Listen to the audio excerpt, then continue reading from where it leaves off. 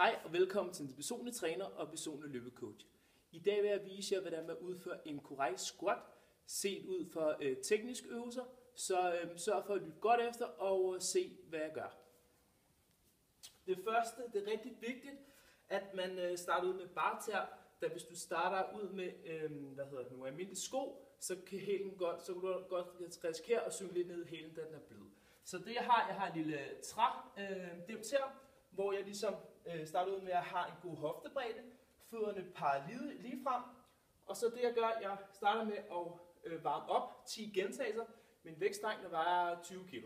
Så sørg for at starte ud med at komme godt ind under stangen. Skyd brystet godt op. Og så lad stangen lige hvile på skulderbladene. Så hopper du ud til udgangsposition. God hoftebredde. Så skyder du lænden tilbage. Brystet frem, armene frem. Og gå stille og roligt ned. Og gå stille og roligt op igen. Og det gør du igen. Stille og roligt ned.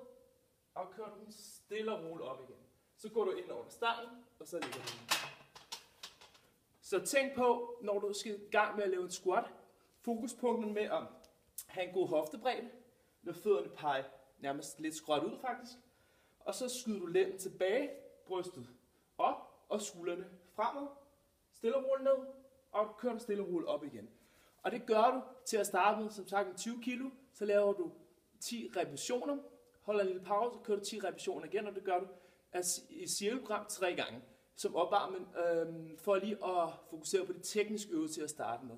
Når de tekniske øvelser er i orden, så kan du altid stille og roligt proppe ny vægt på. Rigtig god træning til alle sammen derude, og god søndag. Hej!